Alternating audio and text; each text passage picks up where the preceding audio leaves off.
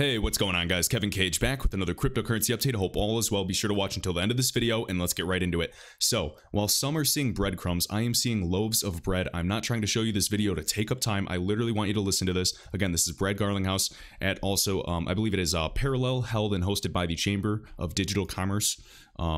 And again, pay close attention to this. This was just on July 17th. He's using a lot of the same talking points that we've seen. He's using the same talking points that we saw him type out during that WebEx as well. And some also interesting things.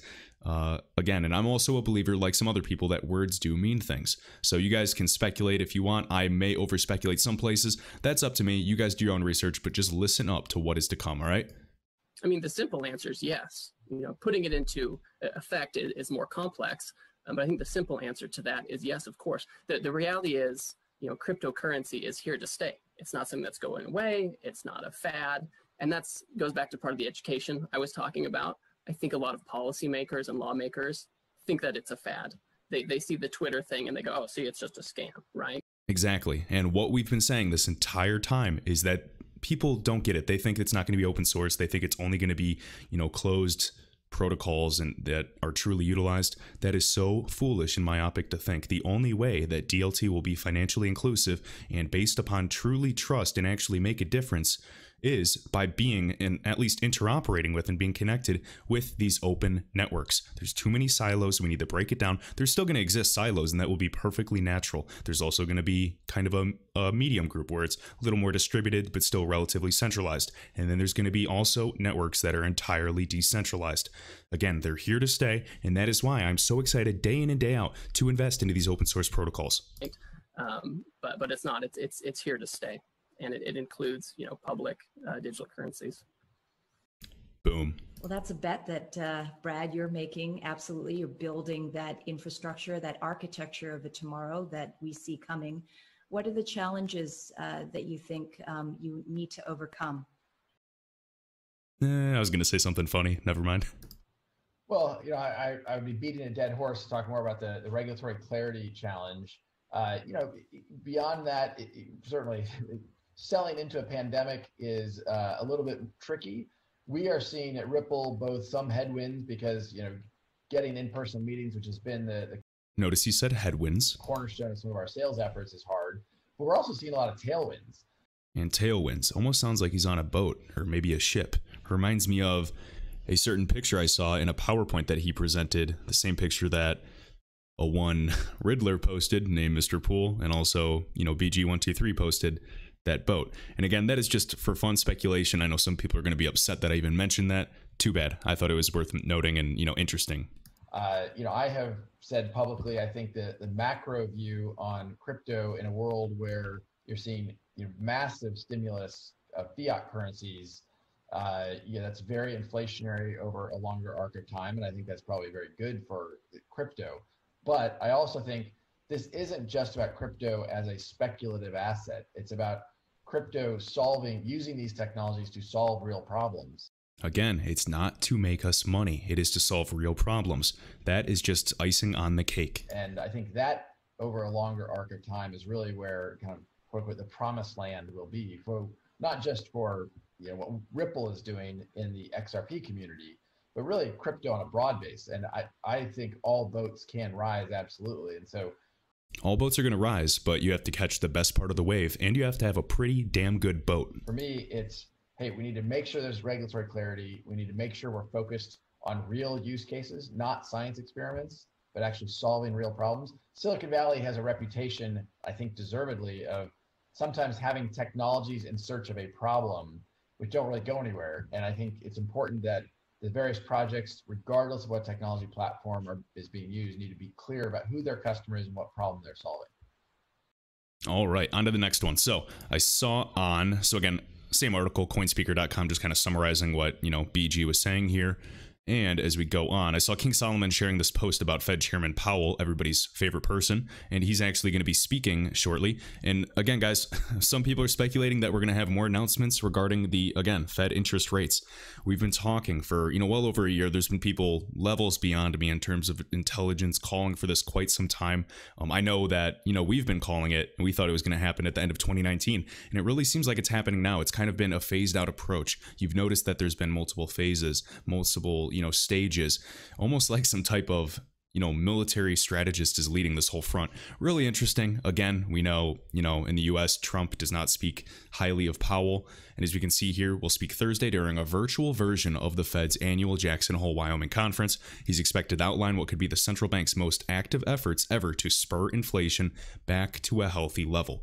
Well, what do you guys think? Do you think he's going to decrease the interest rate or increase it? We know that many of the countries around the globe are already negative, and it seems like they've been kind of grooming us for quite some time. All right, and I was laughing pretty hard here because this guy over here, Fantasma Smokes, he literally was like, if this guy announces negative interest rates, I'm buying a boat. Getting your money out of the market, if it's not going to be earning anything. I know in the previous video I said, if your money is not working for you nowadays, that's on you. Again, the opportunities are there, okay? So right here, here's the federal funds rate as an example. So 1 year ago, we were at 2.25%. Look at today, or this week, 0.25%. Essentially 0% interest rates. So what good is it doing? I mean, again, I understand having liquidity on hand, but there comes a point, if you're holding, well over even the FDIC insured amount, what are you doing? Could you be a little bit more tactical and, strategic with your efforts? Potentially. I'm not your financial advisor. I'm just telling you that I do not, I'm not choosing that for myself. All right. But I'm less risk averse, specifically at this point in my life. All right. So again, we'll see what happens. He might not even mention it, but just my guess that we'll be seeing that come to fruition sooner than later. All right. Next, I wanted to announce this. So I Trust Capital, guys, just doing a public announcement regarding Flare. I know everybody wants to get their Spark tokens. They want to get their free money. And again, I don't think it's going to be valued that high initially, but the upside could be, the sky's the limit. We'll see. I'm not going to speculate on a price prediction for that. I know it's exciting for airdrops, guys, specifically people finally getting rewarded something for holding XRP for such a long time. And as we can see right here, we are going to watch the network go live and see if it's secure for a few months. And again, you guys have plenty of months to claim your tokens. It's not just like a one-day thing and you miss it. And if the bridge token is trading at a reasonable valuation with sufficient liquidity, which will be key. And again, there's a lot of XRP holders in the community. I'm sure that Ripple will try to, incentivize some market makers to potentially do this, or Flare, or Spring. We'll see. And the demand is still present. We will likely support it. Okay. So interestingly enough, again, I know some people in the comments here are looking forward to that, and hopefully I Trust Capital will do so, provided there's sufficient liquidity. Again, links are in the video description if you guys do not have an account or would like one. For some people, it might not be the best fit. For me, I did roll an old IRA I had over, and I have it, an XRP gold. You guys can do whatever you want. And again, if you have or were laid off with a 401k, or you have an existing Roth IRA, this potentially could be for you, as the equity markets is roughly at an all-time high and crypto is just getting started. All right, not financial advice. I just recommend, obviously, using the link in the description below. You can use my name as a 1 month free and talk to them at least and kind of get an idea if this would be a good fit for you. I used another custodian with an IRA for crypto, and I'm not saying this to, convince you or anything, but the fees were absolutely ridiculous. Until a better competitor comes along, I will continue to be talking about I Trust Capital. I just don't see any other group that is even relatively close to what they're doing right now, specifically offering a variety of crypto assets, gold, and then potentially silver on the way. All right. Next, Jana One Trick, guys. Jana _1_ trick. And also, I did forget to shout out. Thank you again. Yes, I'll have some for sharing this video clip. All right. So let me go back to Jana now. So this is pretty interesting. I'm sure many of you have already discovered this as well, but she actually found that there were 2 new trademarks owned by Ripple Labs. The filing dates were the 11th and August 19th of 2020. Interestingly enough, and some people might say this is fake and they're just trying to create more hype and speculation. I think these are legitimate. As you can see, when I try to click the link, they're a dead link now, and she actually shows video proof below. So let me just show you. She actually shows the video herself. Let me mute that. Let me make it a little smaller. Let's see. All right. So if you can watch this, I gotta mute it. Sorry about that. So right here, USPTO on the United States Patent and Trademark Office. and she'll literally go through and search through the trademark database just so you guys can see for yourselves. And again, one of them is kind of regarding Ripple Impact. It's essentially looks like it's going to be some type of charity foundation. I have to look more into this. I'm sure, you know, as the months develop, we'll hear more about it. Should not be surprised. And it's just really cool that we have people in the community digging so deep and just keeping tabs on things each and every day, because we know how fast something, you know, can kind of be brushed under the rug and obviously see it resurface later on. All right. So again, then also Ripple X. Okay. So we'll simply see.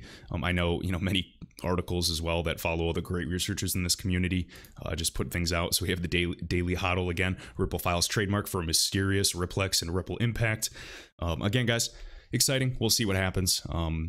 You know, typical talks, typical drama, security talks. Now we have lawsuits again with PayID with Ripple versus NPP Australia. Remember when Ripple came out with PayID, there was all types of confusion asking if PayID was the same type of initiative. And again, NPP Australia has been using this PayID. They came out with it first, it seems, and that's what, you know, I've seen thus far. Could be wrong.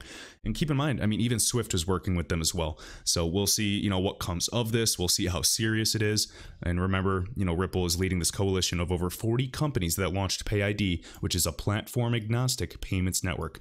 Notice, just like in the previous video, technology agnostic, platform agnostic, value agnostic. They're building everything so that only the best will survive and the best will prove itself. It's not based off of nepotism, favoritism.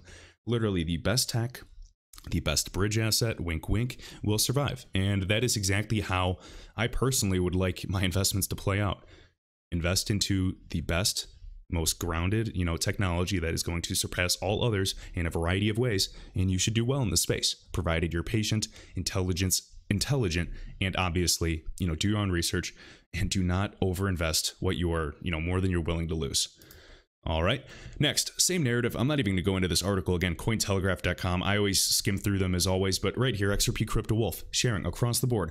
Japan's finance minister says blockchain would be key in the world's battle against the pandemic. Again, digital acceleration. We have every country doing this. I mean, literally every country and their mom is talking about, you know, how this pandemic, how blockchain, how jobs are on the rise, how everything's going into DeFi. We have, you know, Asia saying they'll kind of kick it off and then hopefully migrate it over here. And again, quote right here, what we would need is to work together and collaborate to consider the best use of blockchains under the best governance. Interesting. So working together, public and private sector. Okay. Also, remember the IMF, this old video of crypto assets resurfaced. We have our buddy XRP, Ethereum, Bitcoin right here. Just talking about cryptocurrencies. I mean, again, guys, nothing you haven't seen before. Just remember, groups like the International Monetary Fund, the Chamber of Digital Commerce are talking about these public assets, literally showing XRP. If you really thought that this was going to be a security or a scam, why would these giant governments, international bodies as well, you know, BIS, World Bank, be speaking about them? The World Bank praised XRapid in like 2017. You guys can find all this information online. Again, it's just kept hush, hush, hush. All right. And you guys, you know, there's different views. You can pretend that, you know, the news and social media is distracting us with this or that. What if in reality, we're just distracting ourselves? Because, you know, last time I checked, I still have free will. I can pay attention to whatever I want. Is it really there's, you know, something evil controlling us at all times of the day that is conscious of it? Or is it simply us just, you know, getting distracted? Again, that's just, you know, entertaining a different point of view. I honestly do believe both. All right. So again, IMF News, just sharing this. What are cryptocurrencies? Notice they reshared it as well, August 23rd, 2020. Okay. And again, Kristalina of the IMF is speaking very highly of some big, big things to come the next 6 to 18 months. And funny enough, that is exactly how I see this market also reacting with that. We are going to see some massive changes in the future. A lot of people believe that, you know, equities and real estate are going to take, you know, a little breather and have to, whatever you want. I don't know if you want to use a strong word like crash, like we saw kind of the stock market do and, you know, earlier this year in March, or if you think that it's going to, you know, kind of just take a breather before getting its next leg up. I would love, for my own selfish reasons, and, you know, please don't be offended by this because I don't know what business you guys are in. I would love for crypto assets and metals to finally kind of do a flippening, take up, you know, obviously go into profits massively. And then as real estate is low, you know, take some profits and take advantage of those market swings, or, you know, improve my position in some equities. We know that, you know, even real estate, commercialized real estate per se, is working on getting tokenized day in and day out. We know that residentially, that's a lot more complex. We've kind of talked about tokenizing different assets. We've shown those pie charts and Venn diagrams and showing what is, you know, easier to do. We have groups like Securitize. I think we'll talk about them in like one moment. Let's see, I think it's over here. Yeah. So Ripple backed and also Coinbase backed, they invest in a lot of the same companies, so they might have a vested interest. Keep that in mind. They partnered with, I don't know how to pronounce this, but it's LIFULL, so Lifel, to start a service where real estate companies can issue and trade real estate as digital securities. Well, what we're seeing, more and more groups, we saw even Matthew Liny sharing, digital issuance and what was it, like 35 issuances on Archax or Arcax. Interestingly enough, more and more of these groups are getting their feet wet. You can look at, what Tezos is doing. There's a lot of groups and there's going to be a lot of winners. And I'm just curious how we can pick the winners, okay? And again, Ripple's business strategy. Oh yeah, I was just reading a little bit about that. All right, and then let's see, where was I? So right here, with Ukraine, another country, another central bank, and their officials said central bank digital currencies need the private sector to be competitive. Sounds just like Christopher Giancarlo, an advisor for Ripple, formerly the chairman of the CFTC. But I'm sure that's just another coincidence to you Bitcoin maxis. And again, the ecosystem of the CBDC should include the participation of private market players to set interaction between and consumers and the central bank.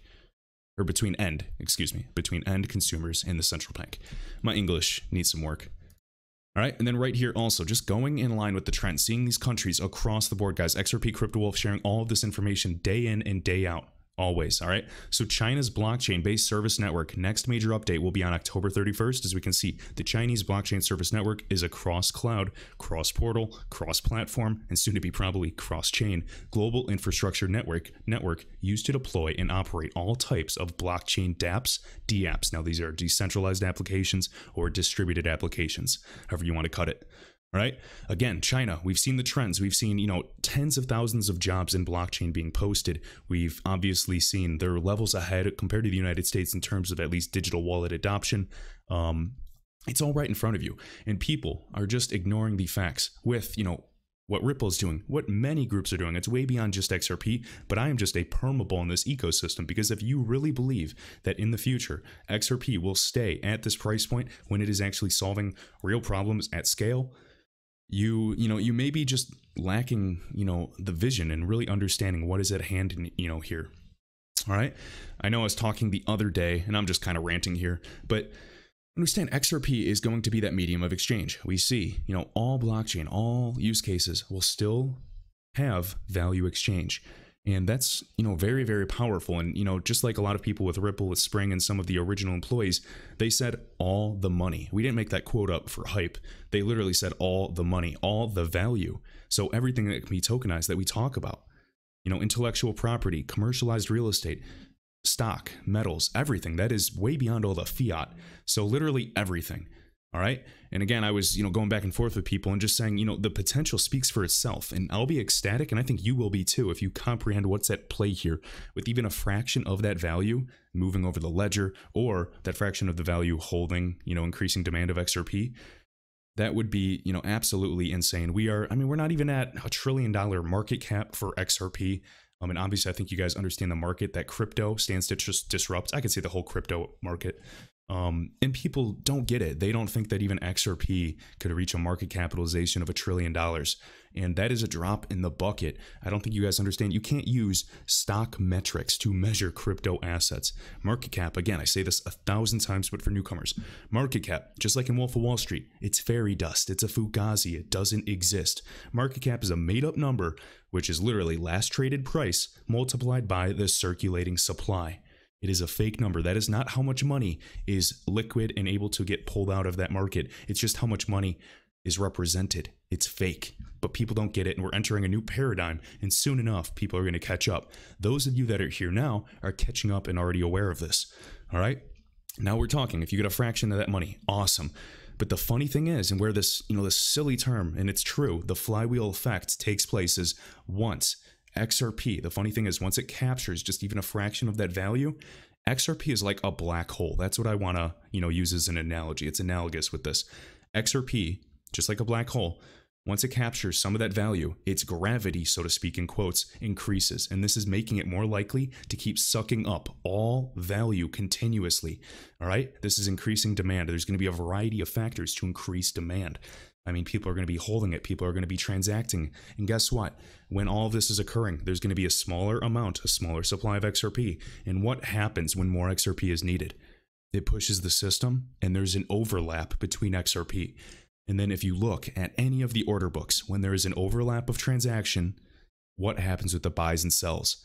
The pressure changes. This is why when something happens quickly, it really could. Right now, I don't care if you disagree with me, teach your own. I've been doing extremely well, so I'm going to stick with believing my own things. I think that this market is completely suppressed. There's an algorithm. There's a fractal at play. It's ever changing. The AI trading bots have information based off of, the trading books and order books, also integrated with the news. Everything is connected, and it might be just some type of AI superorganism. And that is very possible. But in due time, when, flip the switch or goes up slow and steady, this market is going to go up. All right, the entire crypto asset market. And then some of the projects are going to go to zero. Regulation hasn't even come in and smashed anything yet. And that is where, I'm nervous for people, but I'm also excited because there's a lot of opportunity, provided you are, hedged, provided you are aware of the risks in this marketplace. There is no such thing as get rich quick. Remember, the majority of you that are, maybe putting in money, you lose money, you make money here. People are going to call you an overnight, success, but in reality, it probably took you 20 years, 5 years to become an overnight success. And only, we're going to walk away knowing that. So I just want you guys to be safe, be smart. I'm excited for this market. Everything I'm sharing with you are my genuine thoughts. Can I be wrong with things? Yes. But again, follow, the breadcrumbs if you think that's what they really are. I think they're going to be much bigger than that. And I'm really excited to see how 2020 continues on. We'll see if there's even any mention with the negative interest rates. Regardless, this is going to be pushing money out of the banks. What are people going to seek doing? Some people are still out of work at home. Will there be another stimulus check? Are people starting to look for, alternative avenues for investing? We have, even the OCC news, and he was saying a huge fraction of Americans, and I think he was wrong about the number, to be honest. But again, globally or even in the United States, the trends are growing. And you can't ignore what is happening. And I don't think that we can stop what's coming. And every day we sit, we, complain about the price, or maybe your mood is dictated by the current price of crypto assets. But then I ask myself, I always say, man, I wish somebody could do something about this. I wish we could just make, your asset or my holdings moon. And then I realized I am that somebody, and so are you. So what can you do for this ecosystem to help obviously bring true buildings, true innovation, and inform people wisely without just all, speculation and hype, provided everything plays a role in this ecosystem. So even the things that you think are really bad, like scams and hype-based videos, they capture attention. And with scams, it will bring further regulation. So sometimes the chaos is actually order at a higher level. All right? I keep ranting, guys. I wish you understood how weird my mind is. But I mean, even, across the board, I saw Matthew LNY on Twitter sharing, further developments with mobile wallets in MoneyGram. And it was a group called Airtel Africa. They announced a partnership. We know Ripple owns roughly 10% of MoneyGram. And we're talking, several millions, I believe, already, if you want to check that out, to receive, new international money transfers, all with mobile wallet integration. It's right in front of us. We're talking, well over 20 markets in Africa, another country, which is obviously huge for the unbanked, the underbanked. And, don't get fooled into thinking that, everyone wants to help each other. These banks, these groups also want to make bank, so to speak. Right? There's a lot of opportunity. Focus on the BRICS nations. I don't know if we're gonna hear, maybe get distracted and with, term words and stuff on, the election, or where they're finally gonna try to scare people and talk about the BRICS nations and the threat to the US dollar reserve status. I'm really curious how it's going to play out. I don't know exactly how it's going to play out. We're all just kind of watching the news day by day, speculating what's going to occur. And in the meantime, guys, just be smart. You know what you hold. And I will see you in the next video. Thanks.